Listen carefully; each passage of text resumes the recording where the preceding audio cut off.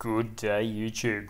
This is just another quick baseline RAM comparison video between the latest released Linux Mint 20 on the left and the beta release almost to come out of Linux Mint 20.1 on the right. Now, first of all, this is a bit of just a quick simple test, so nothing overly scientifically associated with this. We just want to get a bit of a really just a baseline feel to see how much RAM you've got left over. And they are actually also both running on the standard Cinnamon desktop, so one is the newer release of the other.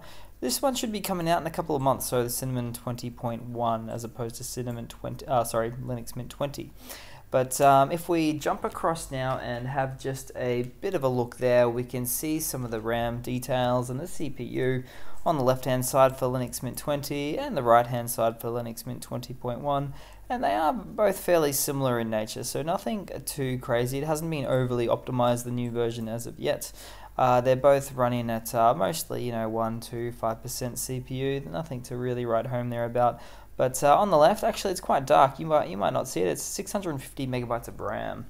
So on the left-hand side for Linux Mint 20, and 626 megabytes of RAM for the Linux Mint 20.1. So it could be just a little bit of a blip on the screen. Who knows? I'm not going to say it's overly optimized, but they are running at about the same amount of RAM, which is nice to see, I guess. It's not too bad anyway. Sometimes I see distros run with more, sometimes run with less between versions that pop out.